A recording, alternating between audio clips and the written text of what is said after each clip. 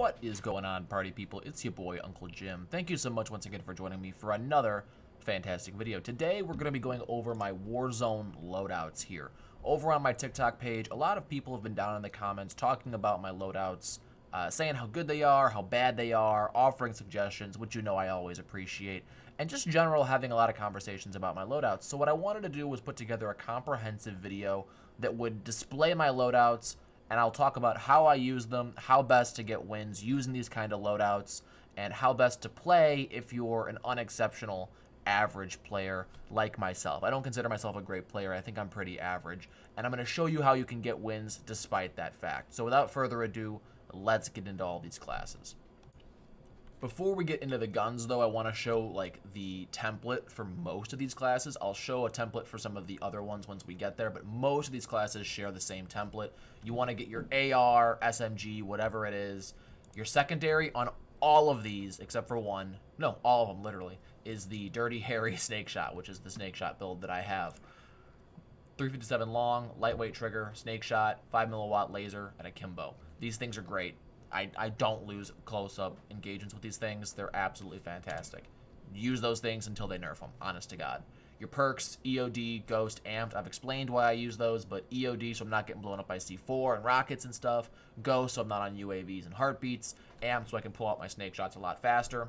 Proximity mine, not only because it breaks armor pretty quickly if somebody detonates it, if I'm in a building or something, but what it also does, which is a huge, huge advantage, is it lets me know that someone's nearby. If I put a mine down and someone walks over it, I now know exactly where they are. Huge, huge benefit. And then heartbeat sensor, everyone runs it. Nothing too specific about that. But that's the base of all of these classes. Alright, so these first couple of classes, this one, this one, this one, and this one to an extent, are all kind of interchangeable. These are all AR builds. They do serve different purposes. They do different things. But they're all, for the most part, interchangeable. Specifically, these first three. These three here are all pretty similar in terms of mobility, in terms of damage output, in terms of range. I do prefer the Grau to the other two, but the M4 and the M13 are both some really, really good choices. So, starting with the M4, we'll go through that one first. I've got the Monolithic Suppressor, the stock Grenadier Barrel, the Tactical Foregrip, the Mini Reflex, and the no stock attachment. As you can see down here, we've got some good increases to our accuracy, our range, and our control. So we're minimizing recoil, maximizing range, and getting some pretty good hipfire spread also in terms of accuracy. A lot of pros run a similar setup. I like to have an optic. A lot of people don't. I prefer the optic. It's just a personal preference. You don't need to do the optic. You can take that off, put a perk on, put the larger mags on, something like that. But this is my M4 build. I kind of like to just call it an M16 because it looks more like an M16, but that's my M4 build. Moving on to my M13. Got the Tempest Marksman, the Monolithic Suppressor, Tactical Foregrip, 300 Blackout. That's a change that I've made recently. And the GI Mini Reflex. Again, huge boost to your range, a big boost to your recoil control, accuracy and damage, getting a subtle boost, and you lose a little bit of mobility. This one here is a long range, I would call it a Slayer. It's a long range Slayer, long to medium range. I use this one here because I really enjoy being able to be up in, let's say, airplane tower and shoot people that are down on the ground with pinpoint accuracy, get downs, and let my sniper teammates or my close range teammates jump down and get kills. This is to break down armor. This is almost kind of a support class, if I am being honest. I like to break down armor, get people down, and let my teammates do the dirty work, so to speak. So this is a really great class for that. Moving on, my Grau. Grau is another really easy setup. What I love about the Grau is it's super high mobility. You don't lose much mobility at all with this setup, and you gain a whole lot of other things. So range is maxed out, control you get a big boost, accuracy you get a big boost. It's very similar to the M4 in that way. Monolithic Suppressor, Archangel Barrel, Cronin Shark, GI Mini Reflex, and the no stock attachment. It's a great build. What can I say? I love using this gun. I won a game last night with it. It's a great, great build for sure. After those three ARs, I have two here that are kind of interesting. The Odin is a heavy hitter. I do recommend having some teammates with some quick moving weapons when you're using this one. So if you got a lot of SMG using teammates, you can break out this Odin class. Monolithic Suppressor, Tac Laser, Forge Tac Battles, Rubberized Grip, and Tactical Foregrip. Huge control increase. a little bit of range, big accuracy increase. You do lose a little bit of mobility. But this thing hits hard. It hits real hard. I have a bunch of videos. I might include clips here and there of like how good these guns are, but this thing's just a dominant force for sure. Over here, you've got your Ram 7. This is one that I don't use all that frequently. As you can see, I don't have it platinum yet. Monolithic Suppressor, Ranger, Tactical Foregrip, Granulated Grip Tape, GI Mini Reflex. You lose a lot of mobility with this, but you gain a lot of control, you gain a lot of range, you gain a lot of accuracy. I don't know. I've been playing around with this one. I don't love it, but a lot of people like the Ram 7, so I wanted to include some kind of build for it. It's a huge long-range slayer. Again, kind of like the M13. I do sacrifice some mobility to make it this way. It does hit at pretty far ranges, so go ahead and give it a try if that's your thing. Okay, after my ARs, I have a couple of SMG builds here. These are quick-moving, run-and-gun type builds. I grab these typically when my teammates are all AR users because I like to diversify the ammo types. So I have my P90, my MP7, and my MP5. This should have shrapnel. And the reason that I switch up the perks a little bit with these is because I like having that quick use C4, be able to just yeet that at somebody, insta-detonate, down them, blow up a vehicle, push a building if somebody's camping, if I can break up their armor a little bit. Again, these are quicker moving builds. So everything else is the same though for the most part. I use EOD and Ghost, heartbeat sensor, C4 instead of mines, but it's still the same Dirty Harry, and then I'll show you the class setups for these.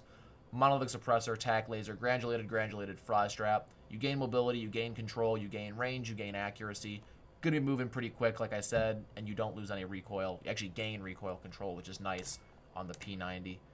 That's my fastest as an SMG.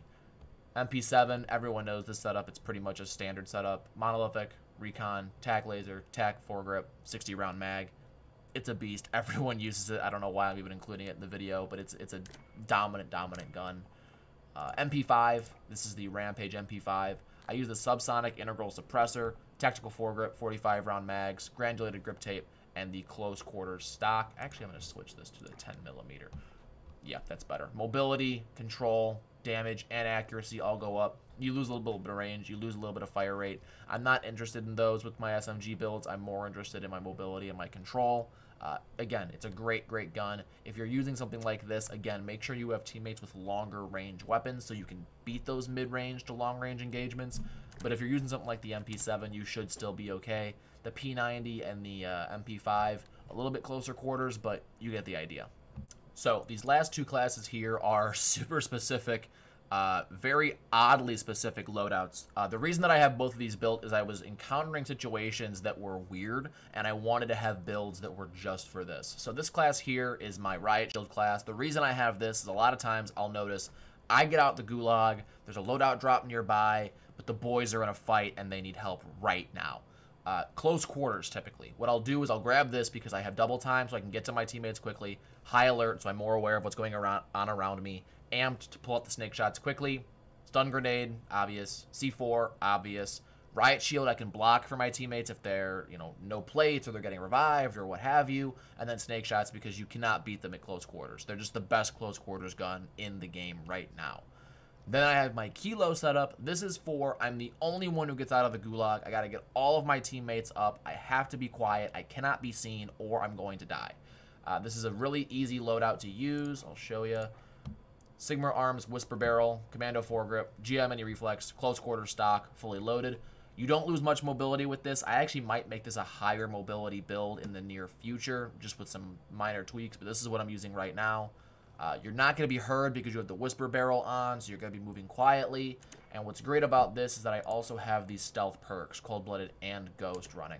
So no one's going to be able to see me on heartbeat sensor. Nobody's going to be able to see me on a thermal scope. Nobody's going to see me on a UAV. It's a great class for getting some recons done real quick, getting some scavengers done real quick, and getting some loot, some cash to revive your teammates.